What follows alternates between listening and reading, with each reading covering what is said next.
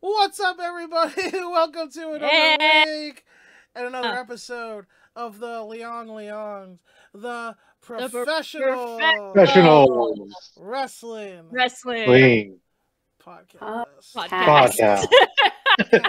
Cast. Bang, Woo! bang, The scissor, podcast bang. that spits in the face of SEO every week. It says, "I dare you to find this podcast."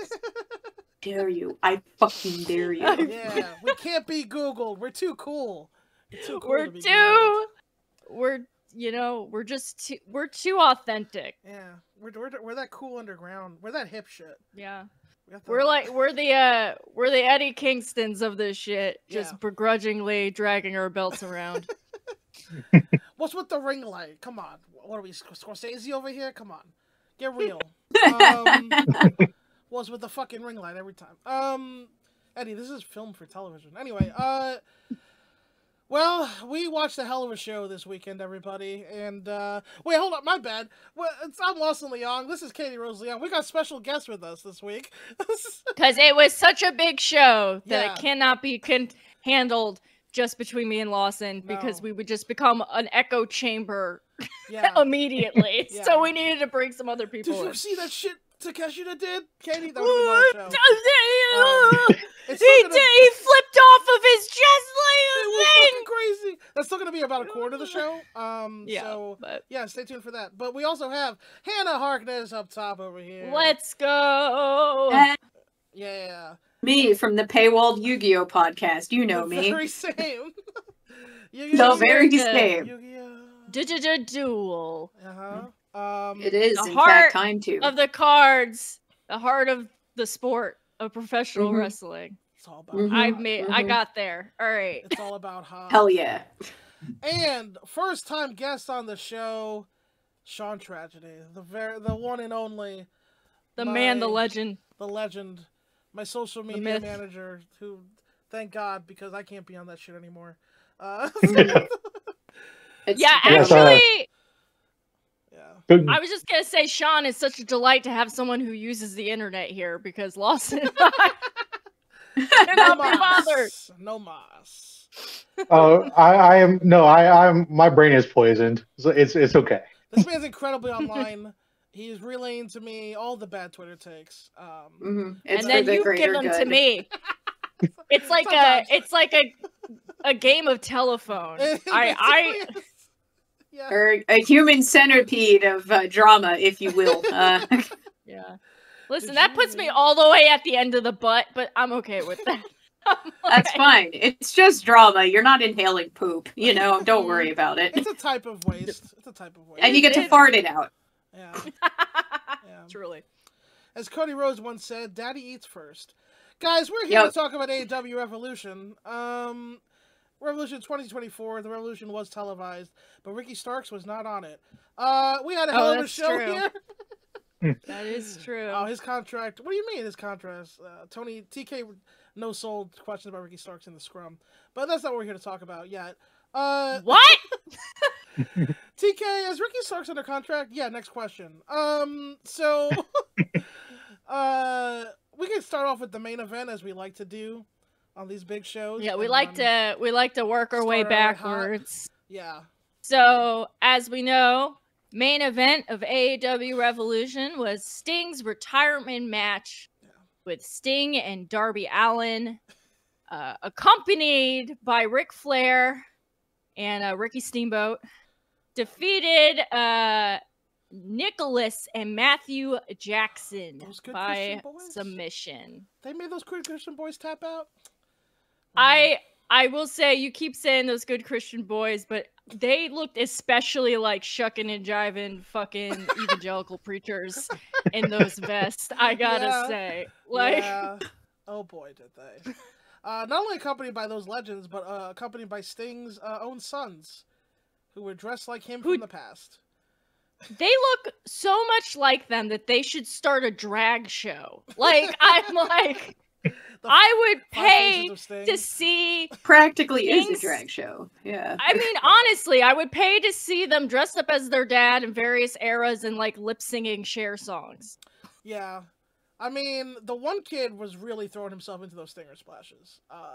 The one with I in the appreciated red. it. He was really going for it. Oh, he was jumping so high. Yeah, from so far across the ring. So Darby's alive. Are we going to talk about it? Whether or not Darby's alive? As far as I know, he's still alive. So he. Here, you want some stats real quick? Sure. Yes, 12 stitches. I think. But go ahead, Sean. Yeah. You have red blood cell count. Basically, it as crazy as the bump look, 12 stitches. 12 stitches. Wow. Sean, I have a question. Yes. Was that real glass, bitch?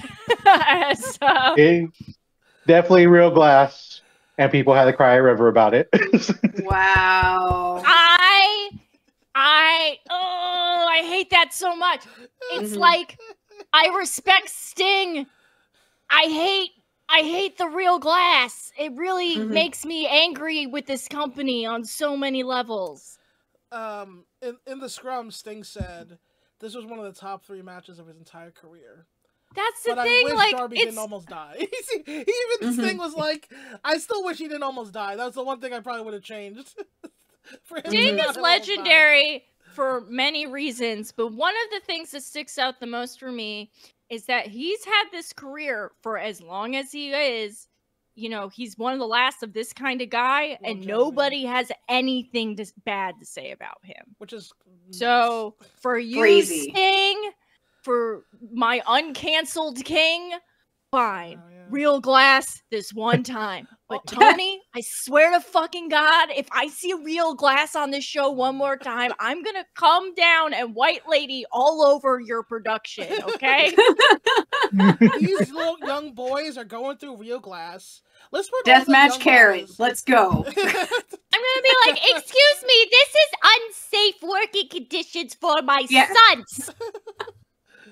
Hook and Jungle Boy. Get all the hot boys. Put them all through glass. Put all the hot boys through the glass. No. Takeshita's next. Let's put Takeshita face first in the glass. Why not? Fuck it. What could go wrong? But I'm sorry. Let's talk about the match. I just had to get all those feelings out. No, it's very valid. Darby's shoulder. They could have done fake glass. There's lots of fake glass out there. There's lots of perfectly good fake glass. They've been throwing people through windows in movies for decades. Yeah. Also, Darby was out here with his death wish. He could have done a flip off the balcony. He could have rolled in some thumbtacks. He could have taken a light tube, a toilet seat, anything but real glass, bro. Like 20 feet height. Yeah, I mean, Hannah smashed Manel with a bottle in our movie. Plus. Yeah, it was not real. It was not a real bottle, but it looked great. We had to do it twice because Manel forgot to sell the first time. We would have done it 3 times, but I dropped the first prop bottle. I forgot about that also. We did have 3 of them. We did have 3 of them. It was I didn't really drop it. It's that the way the way I wrote it, because this is my fault really in an abstract way. The way I wrote it is that I stuck the bottle between them and went, "Here, hold this." And the first time I did that, I fucked it up. And I was like, "Here, hold this." And it was up. It had a sense of drama to the filming though, and we did nail it in the second take. So, oh yeah. No, we nailed it the other 2 times. Yeah. We actually nailed the first take too, just Benel forgot to sell. But yeah. Which kind of looked awesome because you smashed him and he just didn't react. It was also kind of funny. Yeah. But anyway, so let's get into the match itself. I'm going to say out front that we all love Sting. And I think we can all agree this was a beautiful way to send this man off into the sunset. Many feelings were had. Absolutely. There were so many grown men weeping in that audience, and I think that says it all. It says just a lot. AEW is the best ad for men crying, honestly. AEW has always been the best ad for men crying and hugging. Men love to cry and hug on AEW. They talk about mental illness. It's incredible. Very true. Yeah. It's the antidote to toxic masculinity. We had a "he's gay" chant that was positive. I down an attractive white woman. The world. I got a little. I was a little emotional at the beginning where they have him in like the movie theater by himself watching a clip show of his like career. I thought that was minus really well WWE done. footage. Right. Well, you know, it is what it is. It is what it is. I love that Nick and Matt were just Shawn Michael bumping the shit out of themselves for this match. Like crazy. I saw Yeah. That's the why I love the Bucks. Like, I saw Nick throw himself so high in the air. I'm like, great. I love this. And then especially because Darby died. And I don't know, it just felt really special. The only complaint I have is that they didn't pay for the extra like 5 minutes of airtime, and we all had to go Google his like farewell on speech afterwards. I think they're doing that on purpose because I think Tony wants to have YouTube content as well for stuff like this. But you're right, it would have been nice to catch it on the pay-per-view. Honestly, don't think so. I honestly think it was just, you know, they were caught up in the moment, and because it was midnight. Yeah. Yeah, no, it was midnight, but also it's since it's homage to Sting, who is a WCW original.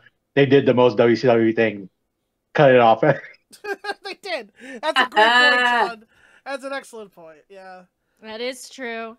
I will say too. I went and watched the rest of it, and it was the first time I ever found Darby funny and charming when he just goes like, all right, I got to go to the hospital now. And there's like a genuine chuckle. I'm like, well, where has this guy been for the last 3 years? Yeah, I mean, he definitely had to go to the He went through the looking glass. This is a new timeline now. Yeah. Yo. A new Darby landed on that floor than the one that jumped off the ladder. Which is why he's not dead. Yeah. That's how that, yeah. Lore pipe. Yeah, that part of so many people was holding him back. Yeah, there's so many people in the audience. Like, it was just a cool moment to see on TV. I mean, outside of Ric Flair at WrestleMania, this was the greatest. And Ric Flair had ruined it by coming back 4 more times. This was like the greatest, and among other things. But this was the greatest legend that we've ever seen. I feel like in wrestling. I can't think of another and it's one, definitely an end of an era of a certain kind of guy. Like, this is it. He's the last one, you know? Yeah. Speaking of audience, I'll go ahead and give you the stats for that. So completely sold out. Yep. It was set up for 16,130 tickets. They end up packing up to 16,876 people. Yep. Big feather in the cap for crowd. AEW. Yeah. The crowd seemed lit the whole time too, which was cool. They were great. Greensboro really brought it. They were a great crowd. Yeah, I think Tony was saying the Scrum was like the second or third big. I mean, like third biggest crowd they have. Maybe it was like it's Wembley and then the New York shows, and then this. I want to say something like that. And I'm sure it did a big gangbusters pay-per-view number. Honestly, feather in the hat for Sting too is going down his career like a gigantic draw.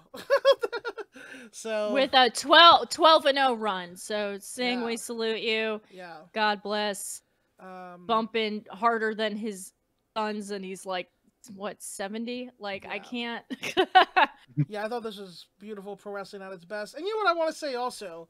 We all love Sting, but I want to point out, it's a bad week if you hate the Young Bucks. If you're a Young Bucks hater, this ain't the week for you. Give it a couple weeks, because these boys, not only they're on another feather in their cap for the greatest tag team of all time, I'm just going to say it. I'm not saying FTR couldn't have also done this. I'm not saying that. No, but I am saying that. They're not hateable enough. Yeah. Because the Young Bucks are willing to be squirming. Yeah, that's what I'm going to say. They're willing to be those little wormy guys for him to just like beat up triumphantly. Sting kicked out all of their moves and killed them both, and it ruled. Yeah. And Darby went into shock on the second turnbuckle. We watched it happen. We watched Darby get on the second turnbuckle and go into physical shock. But yeah, it was just a beautiful pro wrestling, honestly. And if you say anything bad about this, you're no fun. You're just not a fun person. You're just a hater. You're just being a hater. I mean, so that was that. And what led into this? What was the other match that we had? Well, we have our 3-way match for the AEW World Championship. Samoa Joe defeats Hangman Adam Page and Swerve Strickland, and I heard Lawson cheering all the way across Brooklyn. Joe retains. Goat. Yes, he choked out the Hanger. My favorite wrestler, but also he's crazy now. He crazy. I am so down for unhinged Adam Page. I want him to come out to like really unhinged music. He beat up 2 different refs. He beat up Bryce. I couldn't believe it. I know.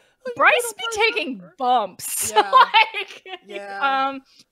My only complaint is I think the funner way to have done this would have been either Swerve was about to have it and Hangman fucks it up for him, or he gives a speech that he tapped out because he'd rather Joe retain than Swerve get that could happen. Although, who knows what happens tomorrow? Yeah. Because that's what I want. I think we might hear that from the Hanger. Yeah. I don't love babyface Swerve, but I'll take it. You know, he hasn't changed the way he behaves at all. But he's cheered by everyone because he's so cool. Yeah, but he got emotional when he lost. Yeah, no, you're right. And he didn't accept the thingy. He didn't accept the brass knuckle or whatever the fuck that was. Yeah. That's a good point. You make a good point. Yeah. But Hannah is right that this is the show for men to feel in a safe space. It's true. It is very true. Yes, it was pretty much the ending I kind of expected. But you're right, we'll hear from Hanger this week. Sean, what are your thoughts on this? Yeah, no, I would say like I would have like it was going to be hard to follow like the match that came before that. Yes. And and Joe trying to fit into a 3-way at this time in his career is kind of sort of a little weird. Like he left it up to Hangman and Swerve to do most of the work. Yeah. But like he didn't need to do he didn't need to do work. He's Samoa Joe. That's yeah. I thought it worked for how he's playing his character right now too. Yeah, I agree. Like if this was a different kind of setup, I think I'd be annoyed by that. But I think just because his whole thing is like, I'm gonna let you 2 kill each other, and then he's basically playing like the way I play Smash Brothers, where I just hang on the edge and wait for everyone to kill each other, and then I show up. Yeah. AEW is Smash Brothers. It's just Tony Khan playing with human beings, but you know. Yeah, essentially. Yeah. Yeah. Survival. Da-da-da-da. For me, I play Pikachu. I stand on the edge and hit down B if you get close to me. Don't get close to me. I'll zap you. I'm not good at that game. I see how it is. I see how. I'm not good at Smash Brothers. But I can't not get ring outed. See, I'm good at fighting games, but ring outs. I can't not get ring outed. It's so Smash hard. Brothers isn't a fighting game. It's a ring something else. Yeah, it's about territory. It's about drive. It's about power. Anyway, so yeah, I like this match. Here's the thing: the Bucks lost, Hanger lost. Could we be getting the Dark Elite? Could they all go insane now after? But the thing is, I kind of would rather, because we have floated this idea, and I think that could be fun, but I almost want Hangman to just go totally psychotic and just be like running around the rafters and stuff like that, and just like beating, like, yeah, I think he just needs to go totally nutso on his own, you know? The mustache just keeps getting bigger. Yeah. Honestly, him to be looking like Sam Elliott by next month, okay? Yeah, I want that. absolutely. He needs the hat. He needs the hat. The Sam Elliott hat that comes out. Absolutely. Just cutting promos about how the world's changed. It ain't what it used to be. I'm seeing the world change. It ain't what it once was. I had a daughter. Anyway, so completely changes political views on the internet, becomes a libertarian edgelord. It's like, I buried my gold somewhere here in Wembley Stadium, and none of you will find it. Ain't none of you gonna find it. My daughter died of malaria in 1846. Yeah, he's losing it. So Okada's coming through. I have to mention this here because Samoa Joe, as we know, is soon going to be off filming. What is it? Twisted Metal. You know who okay, so my partner brought this up, and I wonder what you guys feel about it. I don't think it's gonna be Hangman. I think Okada's gonna be the Bucks heavy when he shows up. Interesting. At least I think that would be fun. Yeah, I want evil smug Okada, and like they have a working relationship. It's like they're not boys. Impossible. Yeah. Actually, yeah. Well, there's levels. There is levels. So like if you go back to the Bucks entrance ramp gear, they're wearing robes. Right? So, yes, they were wearing the Okada robe. They were not impossible. I mean, Okada's gonna come in as a big babyface. However, plans change. You can do what you like once you get him, TK. So and my whole theory with Okada coming to AEW is that it's not money. He just wants to do silly Western style wrestling with his friends. I mean, it's got to be a little bit money because it's a little bit money because the yen is destroyed. But yeah, he's he's him and his wife they're both wealthy. So yeah. But I think that's an interesting. I would not hate it. Definitely wouldn't hate it. That's like my fantasy booking, anyway. Yeah, I think that'd be a lot of fun. So the match we get to now here was something else.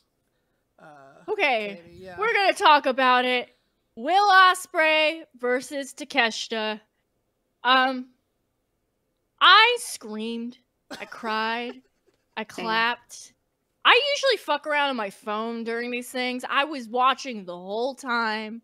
Match of the year, I guess. Maybe match of the lifetime. I don't know. I believe in pro wrestling. I believe in love again. I don't know. Like, I'm like forever changed, but like in a good way. Not like when Hangman drunk swerves blood. Like, I couldn't believe how good this was. We already know how good Will is, but I thought he brought Takeshita to a next level. I can't believe some of the things I saw with my human eyes during this match, and that's how I feel. Anyway, the rest of you, go on. I mean, I thought it was alright. No, I'm fucking with you. No, this match fucking ruled. This match fucking ruled. It was everything you said, and It was a Japanese style match. I couldn't believe it.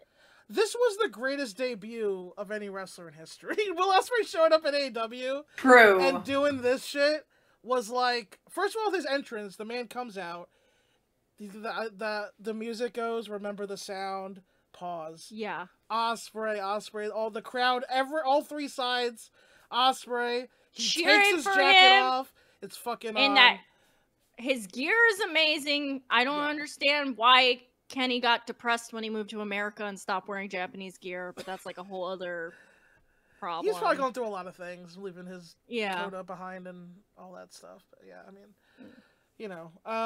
Kenny loves Japan too. Will also did, but it's different. But Will's here to be. I could see it in the scrum too, the energy that he had. This man is here to be a fucking crossover megastar. And he fucking might be. He might be the biggest star in AEW. I can't believe the athleticism in this match. I'm sorry to keep bringing it up, but like I've been watching wrestling for a minute now, and I couldn't physically believe it. Yeah, the pace these guys. So much yelling. Yes. I had a person with me that doesn't watch wrestling. I had one of those things happening, and they were commenting on how crazy this was. And also I was being annoying, like, oh my god, we have to look at the fucking thing. I saw, that lower back bump. That was a yell that I'm pretty sure I yelled super loud on that. We were Lawson, on the stream, you were just like, and Will Ospreay wrestled one match in AEW, like. I said it in real time. Will Ospreay wrestled one match before his life left this mortal coil. He is deceased. Please inform Alex Windsor and her son about.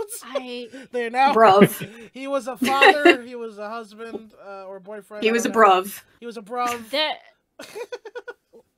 Not to be corny. Mando.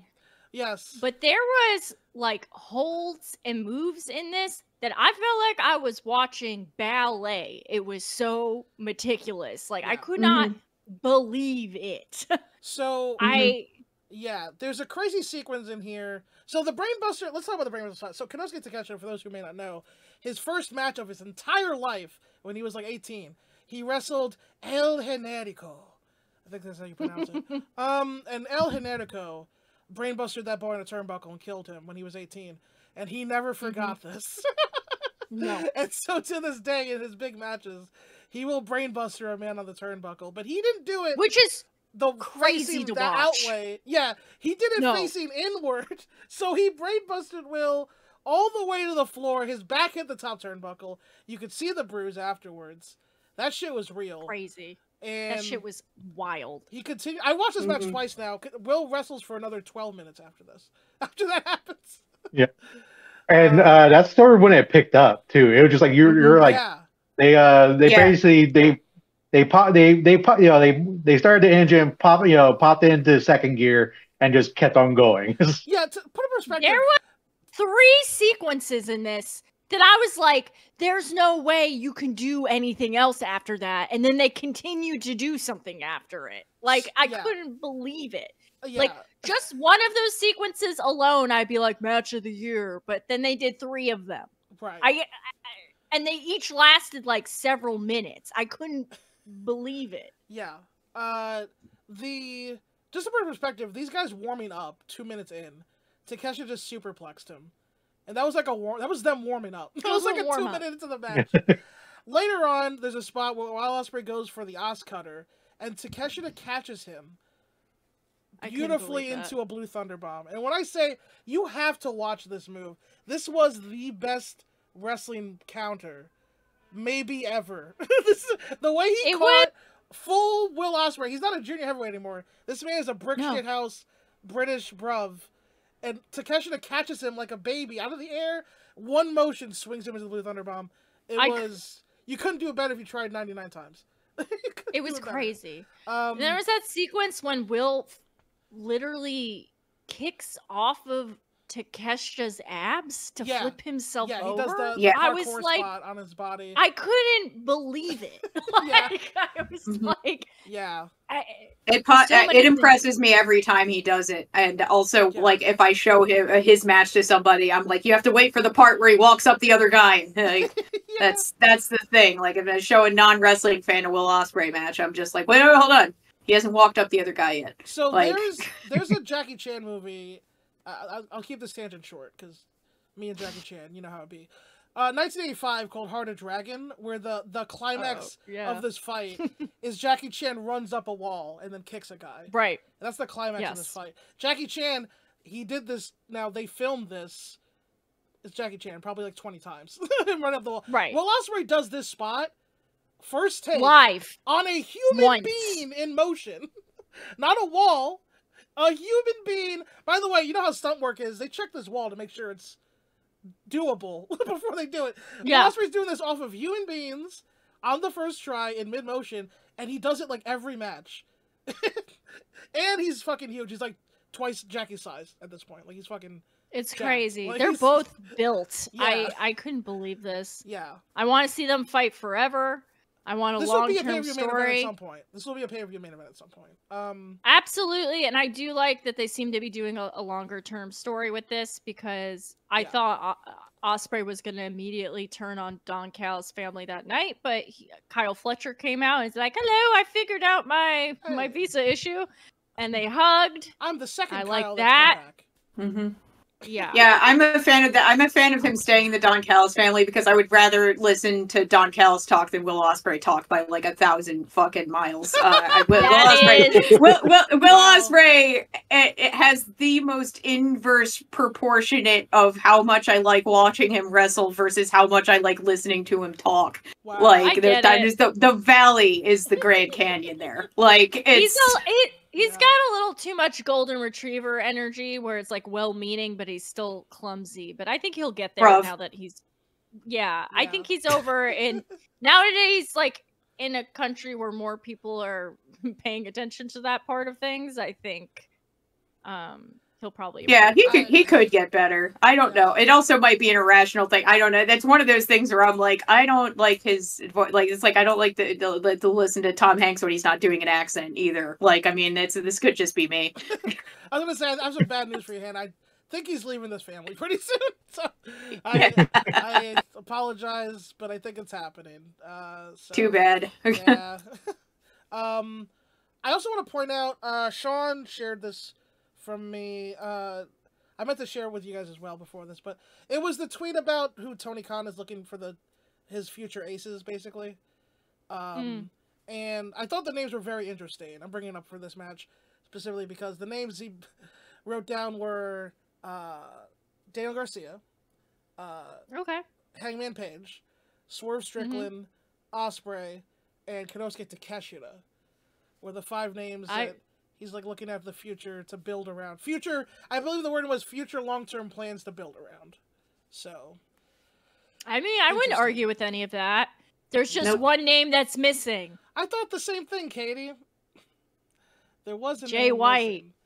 Oh, that's not actually what I was thinking of. But also, yes. Oh, Okada also. Well, but yeah. I was thinking of someone even younger. Oh, who? MJF. Oh, right. Where did he go? Suspicious by his absence. Now, let me say this. Because I don't want to fan the... listen, we're selling the bidding war of 2024. Maybe that's what that was. Maybe he doesn't want to spill the beans that MJF is signed. By the way, he's signed. He's not going anywhere. In case you've been worked by MJF, I'm telling you right now. No, he absolutely is he's a company man. Yeah, but as we have observed on the show, you know, last year there was a little bit of a bit where AEW was like hurting my feelings, and it's been really good lately, and he hasn't been here. Listen, so we have said this. We have said this, Katie, and listen, we're right. But I obviously listen. MJF clearly has a place in this company. The he's a huge talent. Excellent, yeah, generational. I just think he's like George Lucas, where he needs an editor. Okay, yes. We can't just let him off the leash to make Jar Jar Binks up and down this company. Yeah. All right, he needs some people to say no to him. A couple. Yeah, absolutely. Than they did last year. Just a couple. So I went. Yes, Sean.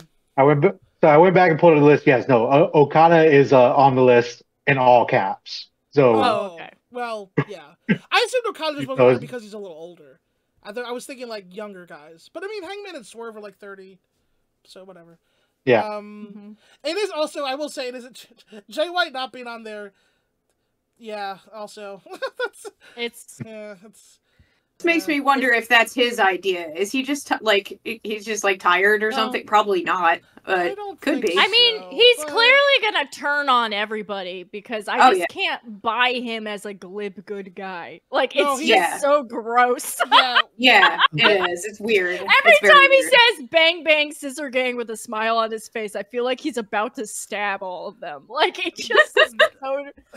Like I don't buy it even for a second. The way that I read, we can skip to this like for a second. After the Scissor Gang match, the way he cut that babyface promo was completely ironically detached. It was he kept saying Greensboro over and over. It was demented. Yeah, it was really twisted funny. The way he's like my favorite place in the world, Greensboro, because it's like partially because it's his accent, but partially because he's just being a shithead. Yeah. Like it sounds like one of those training videos you get that's like a stock training video for a company, and they just dub in the name of your company, just like, this is a training for Firestone Corporation, and we're going to teach.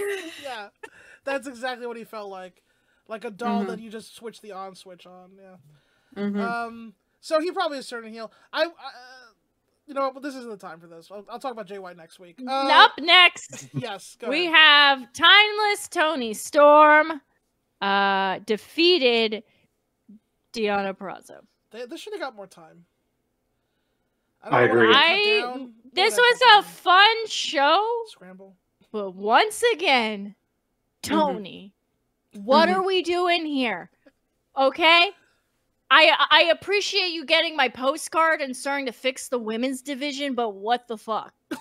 Like, what are we doing? How long did this match go? You have it up? Under 10 minutes, right? Like 8 minutes or something?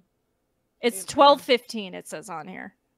Okay, that's longer than I thought. Jeez. Yeah, no, that and the fucking 0 hour with Julia Hart needed to be on the actual card. They could have switched. Oh, you mean the women's champion? Yeah, exactly. You mean the women's champion? Well, yeah. She's in it. Well, to be fair, she's injured, so she's doing tag stuff. I get it, but like, it was still good. Trying to be diplomatic. Yeah.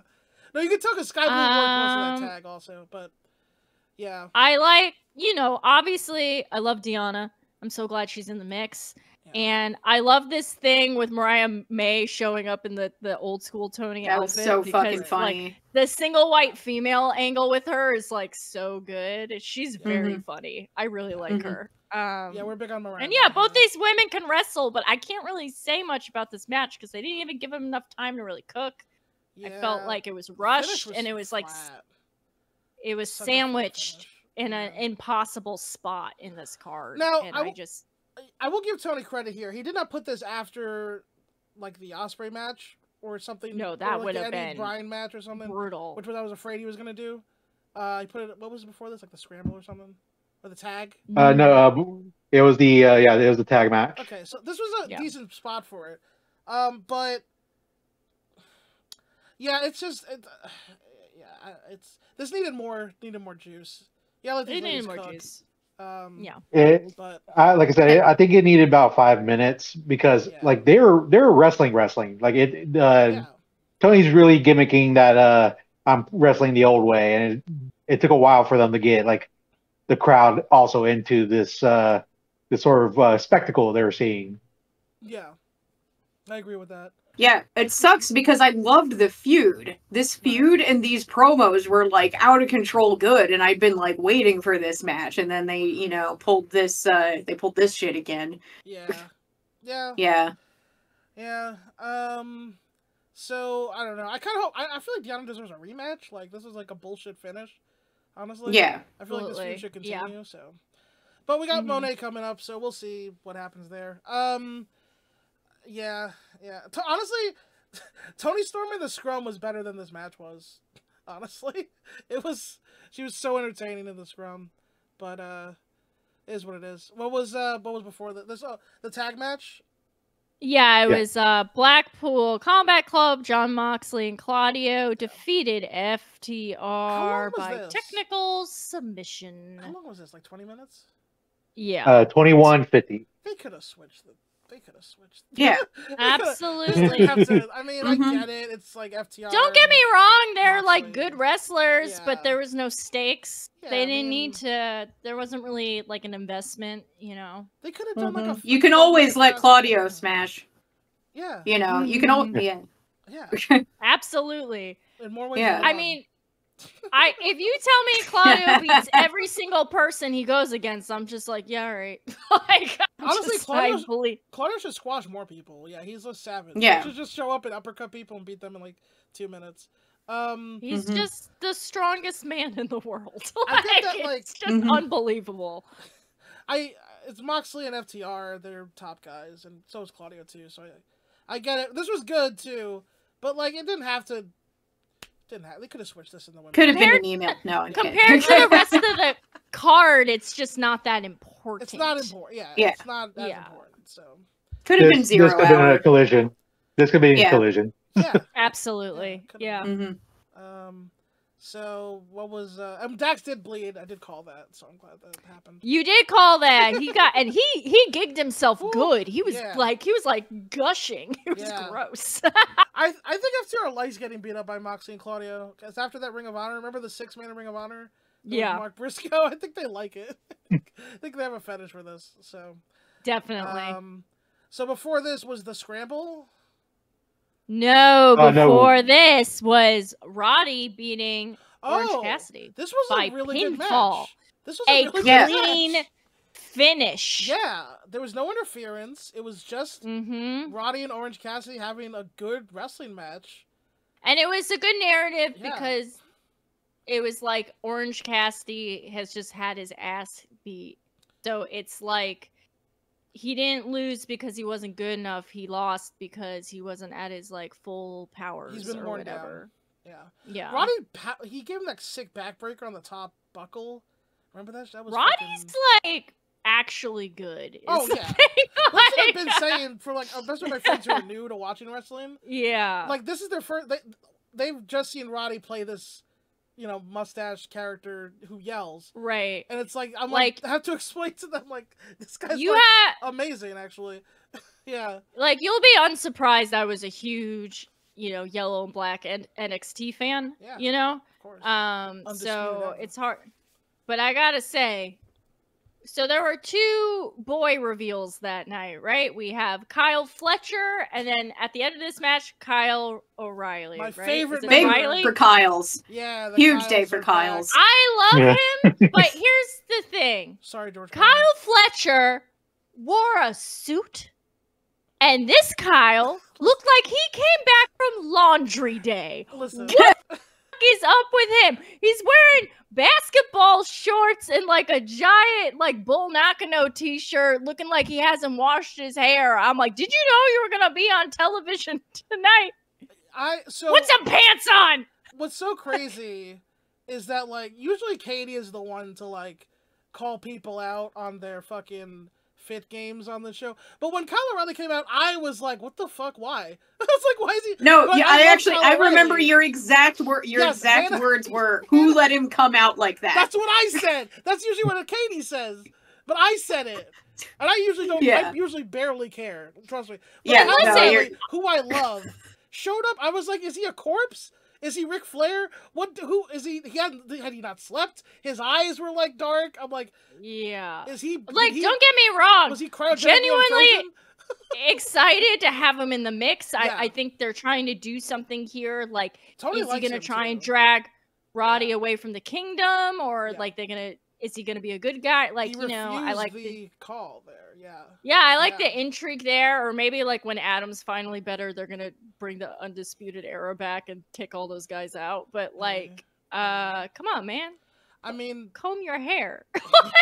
So now that I've slept on it, in his defense, I was about to say, yeah, that's always been kind of his thing, where you're like, a little bit. That he's always been kind of like scrappy, I guess. Yeah. So whatever. I mean, yeah, having slept on it now, I feel like it had to have been on purpose, because it's like I hope they all saw him. Like, he has real friends. It's not like he doesn't have real friends. Like, those boys are his friends. They wouldn't have not said something. So I think it must have been on purpose. Like, I don't see a world where they just didn't tell him. He was sleeping in the back and missed his fucking call time. Like, that's, TV after no one's seen me in 2 years. Mm-hmm. I have to ask a couple of my friends. I'm like, have you guys ever seen Kyle O'Reilly wrestle? Because some of them are so new. They haven't even seen him. And it's like, no, a couple of my homies have not even seen him. Which I'm like, oh, you're in for a treat. Because think about that, because I know AEW brought many new people on, and I'm like, well, they don't even know who you are. Like, you gotta like give some context. Although, just to briefly touch on commentary this evening, was Taz upset? Like, why was he being such a pain in the dick the whole night? I don't know. He was like throwing a tantrum. I felt like he was so bad. Brian Cage, but they put him in a freaking scramble. I don't know. That's my Taz impression. Well, he kept on complaining about smells. It was like because the smoke machine got messed up and apparently it was leaking everywhere. So it was just. It was fucked up by Jericho.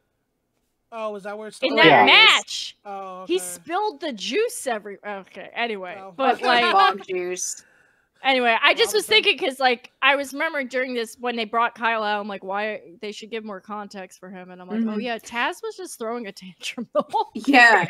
And but they should, because when I really think, when I really think about it, like but didn't you like during the time in NXT when he was like super relevant, didn't you have to have WWE Network and watch it on WWE Network? Yes. Right. Like that was WWE Network era NXT. It was not on TV yet.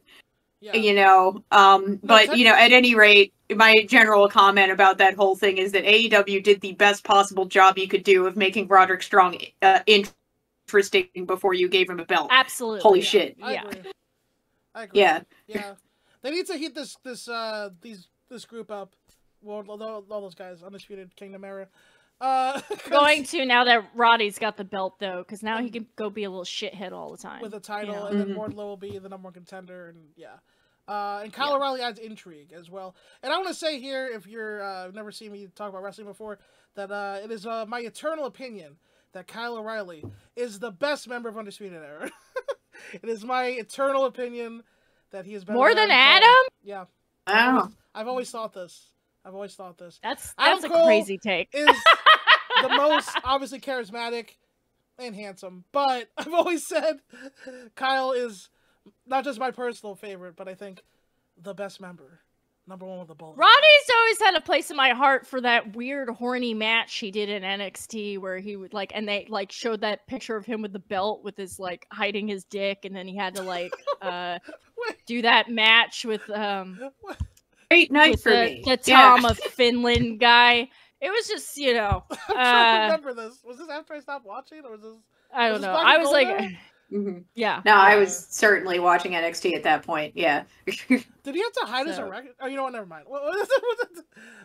Anyway. Yeah. So Orange Cassidy, what's next for him? Who knows? We'll see. Justice for OC. Hopefully, he can take a nap first. Well, yeah. Seriously. Yeah. Working champion. Truly. People. Working man. True. Is this up now? next? The match that nobody asked for. Wardlow defeated Chris Jericho, Powerhouse Hobbs, Lance Archer with Jake the Snake, Hook, Brian Cage, Magnus, and Dante Martin. Yeah. I mean, it was cool to see some of these guys in the mix, but yeah, I was really annoyed about Jericho in this mix. They clearly did some sequences that was from what this match was originally intended to be, with all the big boys. I do love anytime Hook tries to fight someone enormous. It does. It's great. I love the CMLL guys that they're bringing them in. I want more of that because I'm a lucha mark. But this match didn't need to happen.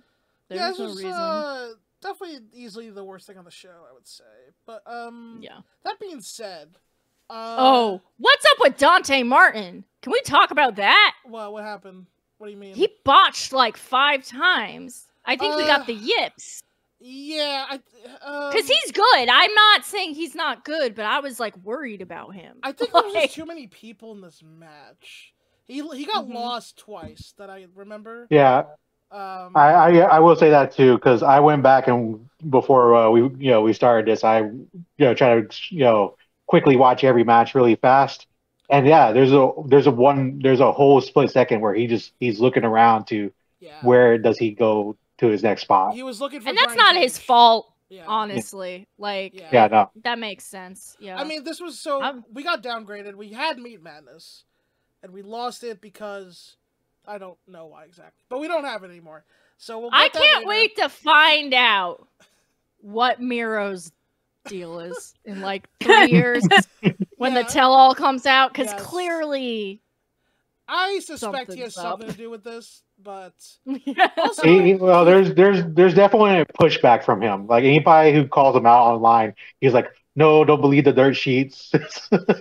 Well, you know what would make me not believe him, Miro? If you showed up to work and lost a match every now and then, buddy. Why don't you put over Daniel Garcia? Or do something. This man he works once every 4 months and never loses. What am I supposed to think, Miro? Anyway. And he only shows up to get cucked by his wife in public television. Yeah. It's his fetish. He loves it. He loves that. I don't know. Maybe I'm wrong. Maybe he's a company guy. But anyway. Yeah, I thought... there wasn't time for this, but I realized how much more I would have enjoyed this if it was elimination style. Because you could have cleared up the clutter. Also, you could have told a story. You could have had Hobbs eliminate 4 people, and then have it come down him and Wardlow and Jericho or whatever, and then do whatever you're gonna do from there. but they didn't have time for that. Yeah. So whatever. We got here. Wardlow's the number one contender. That's the whole point of all this. I thought Hobbs looked great, like, actually, but yeah. Yeah. I will say, at some point during this match, Taz was like, "Oh, I still got the lawsuit clearing," which I definitely thought was funny in regards to Powerhouse Hobbs. Yeah. Leaving Team Taz. Oh yeah, and this match is where Jericho does something with the smoke machine, and you just see the camera suddenly cut, and you just see the smoke machine liquid pouring out everywhere. And I think he was just trying to do something that he didn't talk to anyone about again. And I was just like, what are we doing, bro? Yeah. Got an idea for fog juice. I'll also point out they need a protect Jake Roberts a little bit. He almost got flamboyed on the ring, on the entrance. I didn't see that. I love Jake Roberts with Lance Archer. I think they're probably buddies in real life, and like I like that DDP has this program where he gets all his high-risk friends jobs. Yeah. But yeah, like, when you bring the old-timers out, you gotta pay attention. I don't want to watch an old man die on TV. Like, I love the interactions between Hook and Wardlow because they're two really protected guys. I thought that was interesting. And I do think Lance Archer is one of the most underutilized people in AEW history. Like, this guy... True. He's the best big man they've ever had, and they never... I wonder... with him. I mean, I didn't even realize he was, like, fully with the company. Better, but yeah. Yeah, right? You know, he has, like, honestly... Like, he's got one of my favorite entrances in wrestling because I didn't know I didn't know about him until AEW, and I'm like, this guy throws an intern every week. That's incredible. Bro, like he just out here yeeting interns. Yeah. Fucking... I saw him at a show here once, and I went to like go get a beer or something, and he was just in the t-shirt area, and he is hands down the largest human being I've ever seen. He's gigantic. Yeah. Like, he is so... I can't...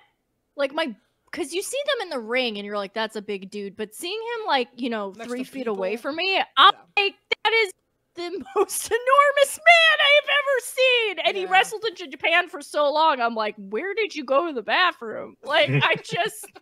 That shit's crazy to me. Lance so yeah, Archer, I agree. I'm a big Lance Archer fan. I would love to see him around him more. showing up with the entrance where he comes with a guy whose ass he already kicked was the perfect gimmick. It was so like it's like you could show this to anybody.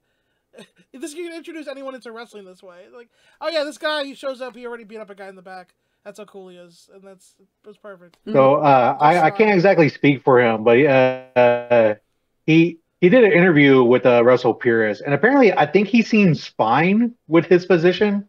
Like, so he just like, hey, I show up, I look cool, I earn my check, and then I can do whatever. He is like an old, like he's been around the block for a while, so he might just be fine, you know? Like kind of how like Big Bill is like happy to mid-card for the rest of his life, you know? It's like some people just are happy where they're at, and I respect that. And you don't want to mess with that at all. Stokely used to say that about being in WWE. He was just like, I collect a check every week and sit on my ass. This rules. This is my dream. Yeah, I mean, it makes sense. So, what was because the rest of the show was pretty fire. Kingston, Daniel Bryanson. Wait, that was before the scramble? Oh, wow. Oh, yeah. They did that out the gate. This fucking yeah, I mean, this was great. I got emotional. Yeah. Obviously. He shook his hand. Ah! I love an Eddie 3 belts. Yeah. Yeah. Shauna Hennig can attest that as soon as Eddie hit the powerbomb, I started screaming at my computer. I was yelling, shake that man's hand, Danielson. You shake that man's hand. Like a maniac. I was losing it. I'm not gonna lie. I had a moment. If I ever get close enough up to the front row to get a sign on TV, I'm making that Eddie as Guts from Berserk poster, because the man truly has gone through trials and tribulations. Yeah, and if you The AEW thing uploaded on YouTube all the post-show interviews, and Daniel Garcia's is really good. Obviously, they're all good, but you gotta watch Danielson. You gotta watch it. It's like I got emotional like the second time. He finally got the respect. That's all that matters in this world.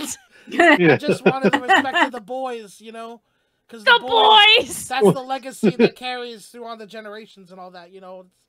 So for all that, you know, what you did for me, Dragon, really means a lot. And then Bryan Danielson just goes, "You fucking earned it, man." And I did tear up. I was like, "Fuck, damn it, fuck, dude." Me too. Me too. Danielson's a better person now. He's a better person after Danielson's post. Like, once again, to go back to Hannah's point about this show being about men's mental health, he's like, I changed for the better, and I've grown. It's like crazy. Did I lose tonight? I lost the match, but you know, But I gained respect for my friend Eddie Kingston. Yeah. And then he turns face because he lost. Yes. Yeah. Yes. He's like a full. He literally was like, I gave him constructive feedback, and then he improved, and then I respected that, and now I improve. Yeah. Healthy masculinity. Both of these men have been to therapy, clearly. Yeah. Now, be a little bit toxic, Danielson, and don't raise your daughter. Stay wrestling where I want you. Yeah, be a toxic father, but a great man. A great wrestler and a great man. Look at who else is being a toxic father and having the run of a lifetime. Maybe look into that.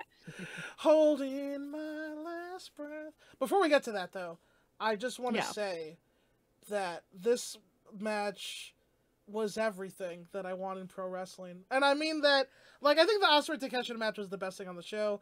The Sting match was a moment in time. Important. And all that. Yeah. But this match was just everything that I personally love about watching pro wrestling. That I really feel like you can't get this in other places. Not in this way. No. Like, I love anime. I love martial arts movies. They all have their fun fighting and shit in them or whatever. But, like, just like Eddie Kingston having, like, one arm and just fucking slapping Danielson with his bad hand. It's just, it doesn't make me, I don't feel the same way. I know. As, you know, I mean, I will say All Might punching and All For One, saying he put his back into it, you know, that's great stuff, but it's not as human. I don't relate to All Might doing that. I relate to Eddie Kingston with his one hand being like, "Fuck you, I'm still gonna win. I'm gonna win with one arm, Danielson." I know. I was like, it's like one of those, like, dudes are cool moment where I'm just like, this is what they write rock ballads about. Like, dudes like, being cool, dudes rock. Yeah.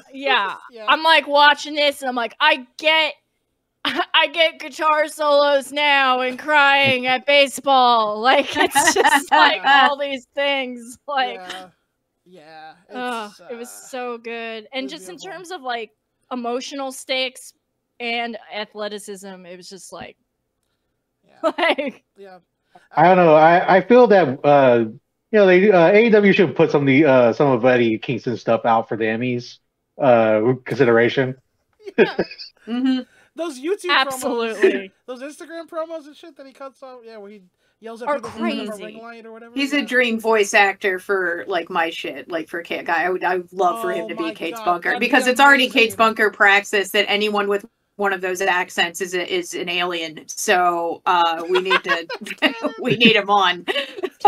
Who didn't you had Nyla Rose on, right? Who did Nyla Rose play that one time? Was it? Oh, Nyla Rose played a sleep paralysis demon. And she did a completely unique voice. And I got too sweaty talking about this, so I have to take my sweatshirt off. The podcast sweats, as they're known to be. Dude, I get them so bad. I'm back, yeah. But yeah, Nyla Rose played a sleep paralysis demon. We had many wrestlers on it. Kate's Bunker included Nyla Rose, Billy Dixon as the alien Spider Queen. We had Shug D as Marlon Reed, the spiritual IT employee from Atlanta with a friendship bracelet business. CPA played a baseball podcaster that our fake Joe Rogan was fighting with. It's a, not to plug my show in the middle of this, but it was crazy. I can't believe it ever happened. CPA was our, absolutely was our boyfriend. I hope he's doing okay. Anyway, I hope he's eating enough. Anyway, so anything else to add about Eddie and Bryan besides that it was perfect? Yeah. So I guess this brings us to the opener, right, which was Kristen Cage, and defeated Daniel Garcia. Yeah. Sorry, my brain is falling apart right now. No, it's Daniel Garcia. I like this match. I thought it was very good. Yeah. Glad Danny's getting put over. I'm tickled every time when the whole fam comes out. It's really demented. That's a perfect way to put it, Katie. Yeah, it's especially when Nick Wayne's wearing the Christian is my dad, is my father. Like that's and then the whole reason he's going after Danny is like, your dad's dead. He's like, I know, I'm gonna put you in the grave with him, bitch. And I'm like, great. Yeah. I want more Garcia all the time. This is fun. I look forward to this vibe moving forward. Yeah. Garcia, future ace of this company. So one thing that you can say about Tony Khan is that he will actually throw younger people bones and shit and do a good job. Yeah. For sure. Always has. That's why Eddie Kingston's even on this at all. Yeah. I mean, I know she's not back yet, but that's why we got people like Jamie Hayter, who was bring back my wife. Sorry, I phrased it as younger. Not that Eddie Kingston's younger, but like on the indies and poor. That's what I mean. Yeah. He gives unique people a chance that exactly major programs might not. Totally. Yeah. For sure. Sean? Oh no, I was just going to say, speaking of Jamie Hayter, it's just like, those Brits always hiding their injuries from us. They do keep that shit under wraps. You know what? I respect it. It's fine. I'm not gonna pry, but it's because they're carnies, you know, because they start training for wrestling when they're like 2, and you know what I mean. Like, and it's a weird combination of that English repression and also like just brute force workhorse mentality. Yeah, like a lot of the episodes of NXT UK actually took place outdoors under a tent. That's how much carnies they were. I was one of the 4 people who regularly watched NXT UK, and it was in a tent in the mud so many times. There was multiple times where they brought them outside and fought in mud in Scotland. Fucking carny. And that's why I loved it. That's why I loved it. That's why I gave it my time. You could hear children throwing the rings over the at a game nearby. It's like border collies get involved because there's fucking shepherding shit happening next door, like that kind of shit. Yeah. I just hope Jamie's back for Wembley. Obviously, I mean, I want her to be back as soon as possible, but definitely for Wembley. Yeah. Speaking of Brits hiding their injuries, we also got another return on the show. Somebody who Katie texted me is the most underrated wrestler of all time, and I cannot disagree. It's the Bastard Pack. He's coming back. I have been asking for months, where did he go? Because I love him. Yeah. He is crazy athletic, and he is the most kayfabe motherfucker on the planet.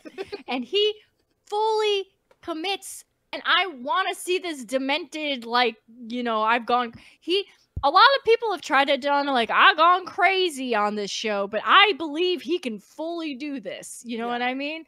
And when Hangman goes crazy and he's running around the rafters, he better watch out, because Pac's gonna be back there eating rats. You know what I mean? Like he is nuts, and he's so crazy talented. And I honestly don't know where he was. Like, I know the first time is because he had a Dragon Gate obligation, but like, where was he? Was he with Kyle Fletcher in the visa office? Like, I'm so glad he's coming back. Yeah. So far as I know, it's been a lot of visa stuff.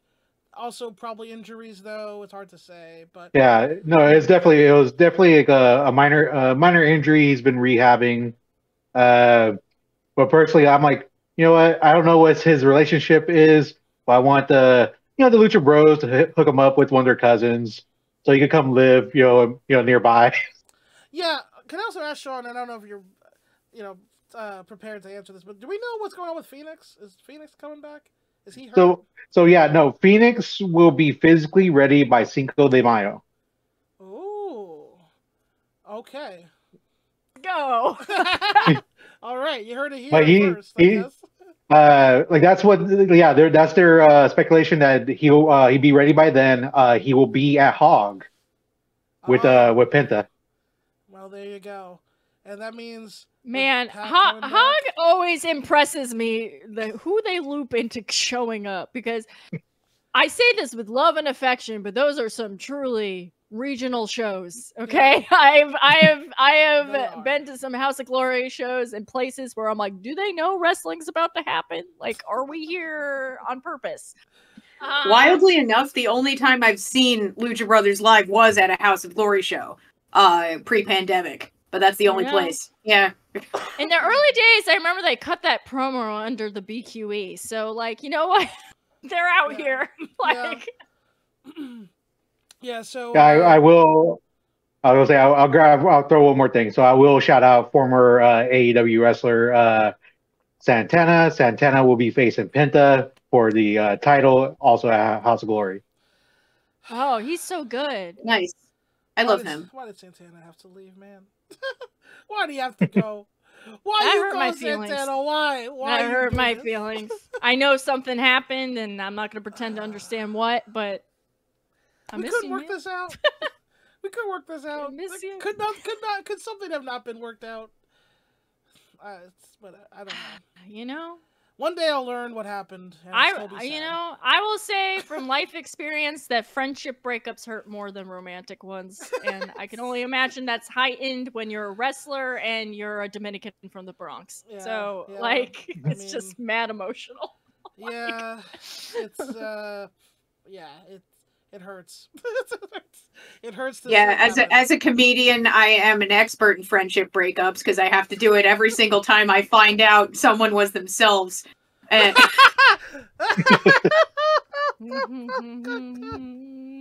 no, I'm serious. I've had like a million of them in like the last 2 months. Seriously, it's been back to back, and it's funny. I was talking to my partner. I was just like, man, why do I keep my friends? I have to keep they're dropping like fries, and he's like, how many of these people are comedians? And I just sat there. Well, 1, 2, 3, 5. Fuck, it's all of them. For right now, I'm like, oh, not a comedian, but I met them at the creek. Fucking shit. Yeah. Then. Lawson and I know. It's fine. Yeah. We've all been there. Yeah. Well, not like anybody I ever used to look up to decided to buy in on the right-wing grifting gig. Anyway, Woo! That was AEW Revolution. I mean, so there was like a tag. There was stuff on the pre-show that we alluded to, but essentially, Willow beat Sky Blue, or one of them beat Sky Blue. Yeah, I think it was Willow. So, yeah, Babe with the powerbomb, I think. Yep. We got a good Julia Hart entrance. We love good Julia Hart entrance. Those are the only kind of Julia Hart entrances. They're all good, but all good, Yeah. I don't know why Chris Statlander never loses a match. I think it's bullshit. But I will say, Willow for TBS champion. Do it. Yeah. Do it. Absolutely. Always thought that. Heal up. Always. She'll win it back. She's like 20. Let her heal up.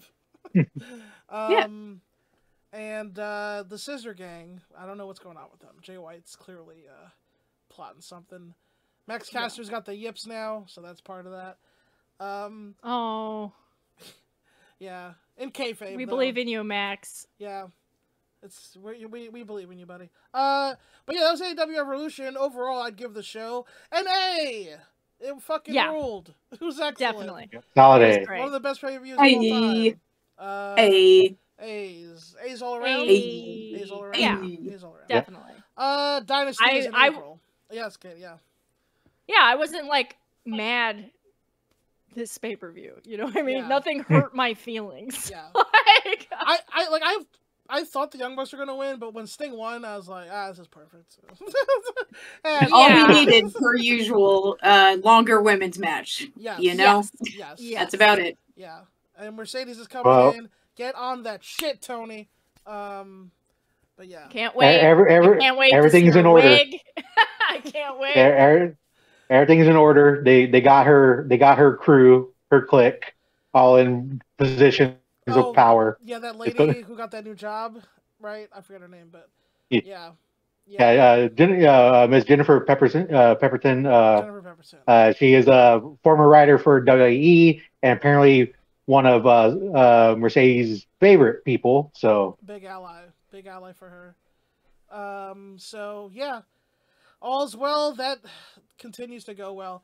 We have lost Sting to the annals of time, but we will have gained a Mercedes and an Okada and an Ospreay. So things are looking up. I mean, honestly. And a rolled out of bed Kyle O'Reilly. Yeah. Yeah. Before we sign here, Hannah, would you like to do plugs? Anything you want to plug here? Aforementioned ridiculous fake podcast, Kate's Bunker, featuring many pro wrestling talent as voice actors, is on all podcasts. Season 1 is on all podcast platforms and Audible. Memoir podcast, currently on hold. I haven't heard that name in years. All podcast platforms and Audible. And, of course, Brooklyn Battle Comedy on IWTV. Most people probably already know this. I did write that thing, though. It was pretty cool. Everybody came up with the story. Everyone came up with the story. The whole group came up with the story. And I shook those group texts until they became a script. And then, Park It's Hannah, all social media platforms. You get to watch me act. Yeah, you totally do. Acting is reacting. And mostly it's me laughing at whatever the fuck Benel was going on about. Sean, anything you want to put out there, sir? Into the mainly just plugging the mini podcast in the Awesome universe. Listen to Falling Out Super, listen to Talking Naruto, listen to this great show, as well as join all the Patreons.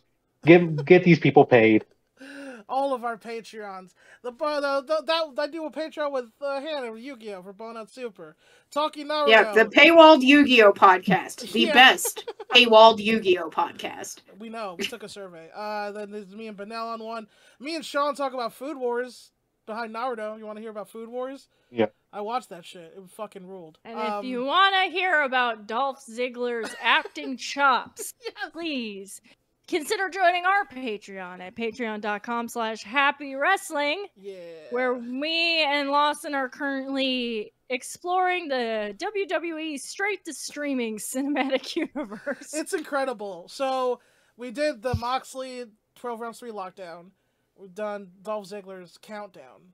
And coming soon, Hunter Hearst Helmsley chaperone, everybody. So, keep an ear out for the original. And in addition to that, Lawson is posting his lifetime of what I would like to call wrestling AMVs.